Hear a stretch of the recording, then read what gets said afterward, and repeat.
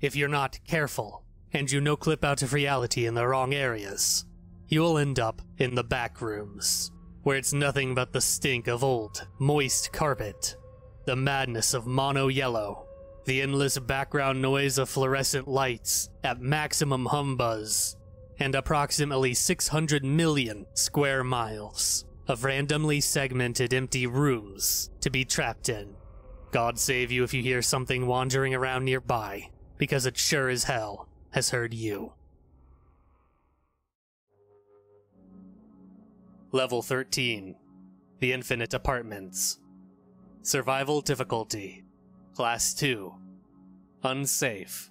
Secure. Low entity count. Description.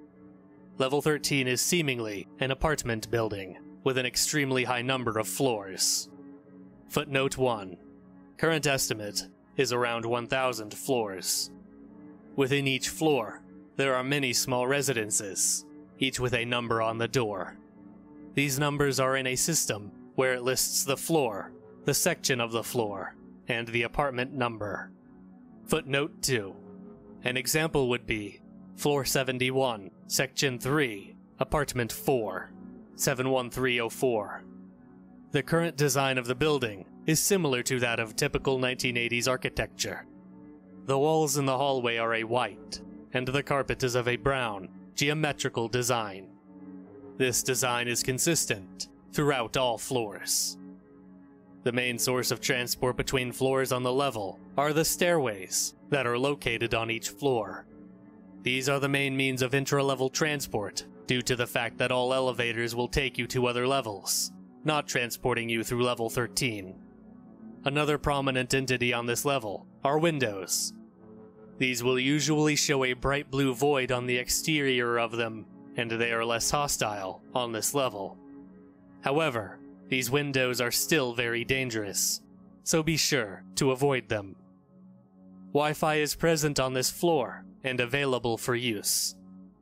Computers can be found within some apartments, along with many other materials, so this level is very useful for supplies. You are also able to claim housing within level 13, but you should be sure to claim housing away from any clump infestations. If you want to claim housing, make sure to go down to the lobby first. The lobby is on floor 0, and within it, there will be a single faceling attending the front desk. This faceling is unresponsive, unless you ask for an apartment. If you do, you will receive an apartment key from this entity. This key can be used to open up its respective apartment, and can allow you to have an apartment on level 13. Entities. Entities present on this floor are rare, however, these can be rather dangerous. These include clumps, windows, elevators, smilers, and death moths. Clumps are most commonly found within cabinets, in apartments, and other enclosed places. It is recommended to keep apartments illuminated due to smilers and death moths. Stay away from all windows, as they are most likely an entity. Bases, outposts, and communities.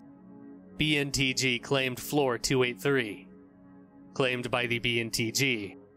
Access granted to only BNTG members and merchants. All entities suppressed on this floor. Minor trading post. Entrances and exits. Entrances. Entering an apartment building on level 11. No clipping through the floor on level 12. No clipping into a yellow wall on level -2. Exits. No clipping through a red wall will lead you to level -1. No clipping through the floor will cause you to fall down every floor. Once you reach the ground floor and clip through it, you will be on level 14. Touching a rusty pipe will lead you to level 3. Exiting through the front door in the lobby will lead you into level -5.